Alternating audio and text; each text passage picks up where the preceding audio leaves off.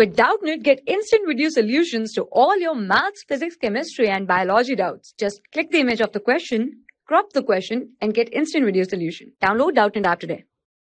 In the given question, we have to rationalize the denominator of 5 divided by root 3 minus root 5. So here that one is equals to 5 divided by root 3 minus here it is root 5. So here we have to rationalize the denominator so that we get a rational number in the denominator. So here we multiply numerator and denominator by root 3 plus 5. So here it is also root 3 plus 5.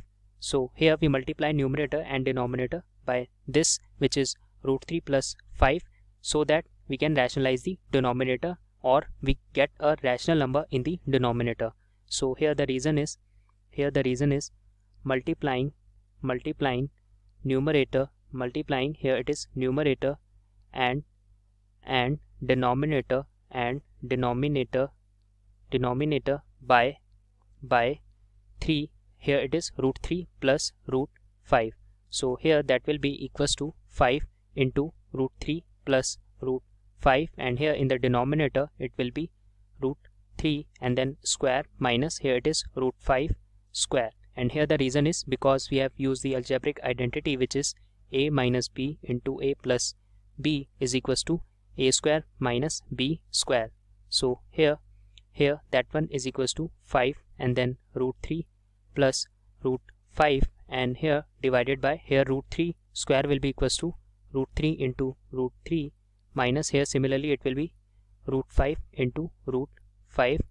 So here we get is equals to 5 and then root 3 plus root 5, and here when we solve this we know that the root 3 into root 3 is equals to simply 3, and here it is minus, similarly here it will be 5.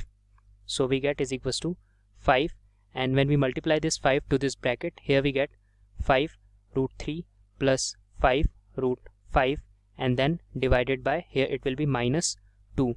So here we get is equals to minus 5 root 3 divided by 2 minus 5 root 5 divided by 2. So here that's our answer.